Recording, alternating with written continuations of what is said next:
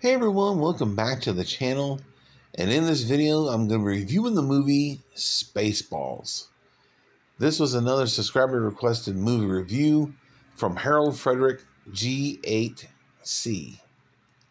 So let's get right into it. Spaceballs was released on June 24th, 1987. It is a space opera comedy movie that has an average grade of a B- on CinemaScore, a 7.1 out of 10 on IMDb, and a 52% on Rotten Tomatoes. The movie had a $22.7 million budget and made $38.1 million at the box office. It was directed by the legendary Mel Brooks, and since its release, it has a huge cult following. And this is a parody space opera comedy. In this movie, it stars Bill Pullman, John Candy, Daphne Zuniga, Mel Brooks, Rick Moranis, and Joan Rivers. And this is parodying several movies, most notably the original Star Wars trilogy, Star Trek, Alien, The Wizard of Oz, 2001: A Space Odyssey, Planet of the Apes, and Transformers, amongst other movies.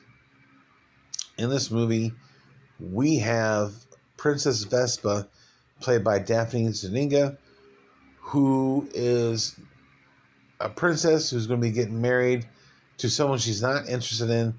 She ends up walking away from the marriage, takes off with Dot Matrix, who is voiced by Joan Rivers, who is supposed to be C-3PO. And she takes off. And so her father, King Roland, hires Lone Star and Barf, played by Bill Pullman and John Candy, respectively. And so they are tasked with getting her and bringing her back. They end up running into Spaceballs. And their leader, you have President Scroob, played by Mel Brooks. You have Lord Helmet, or Dark Helmet, played by Rick Moranis, who's supposed to be Darth Vader. And then he ends up taking her ship, but she's gone. And so he goes off. He has this a ring of the Swartz, but there's two sides, of course, the dark side. And, you know, you've seen Star Wars. But Mel Brooks plays two roles in this movie, President Scroob, and he plays Yogurt. It's supposed to be Yoda, which is really funny. John Candy plays Barf. He is a Mog. He's a half man, half dog. He's his own best friend.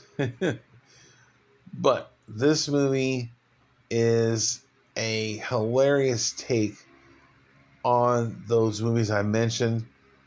And I absolutely love this movie. It didn't get a lot of high praise from some critics. Roger Ebert of the Chicago Sun-Times gave it 2.5 out of 4 stars. But his buddy, Gene Siskel of the Chicago Tribune, gave it 3 out of 4 stars.